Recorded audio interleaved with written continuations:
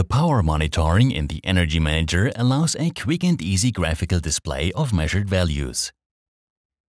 This allows load or current peaks, for example, to be quickly detected.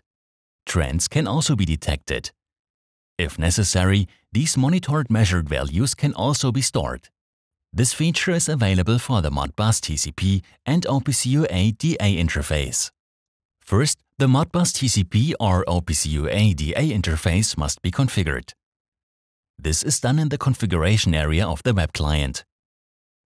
In this video, the power monitoring feature is demonstrated using a PAC 3200. Use the slider to activate power monitoring for the PAC device.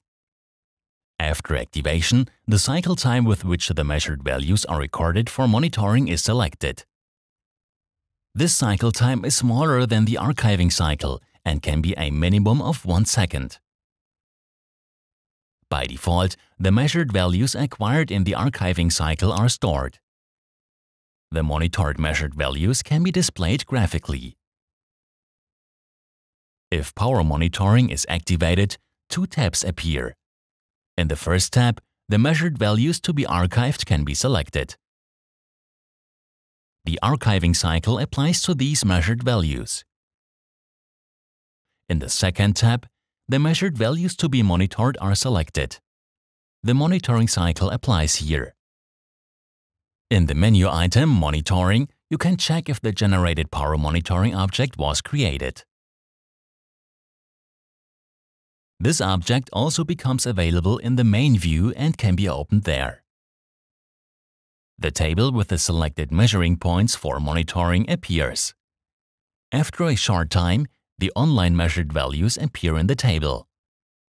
Using the sliders in the Show Chart column, these measured values of a measuring point can be displayed in a chart. With a second slider, the measured values can be stored in the monitoring cycle in the Energy Manager, in addition to the archiving cycle. The values are now displayed in real time, according to the monitoring cycle. By default, the last 15 minutes are displayed in the chart. If the online option is deactivated, the monitored measured values of a past period can be viewed again, provided archiving of the monitored measured values was active.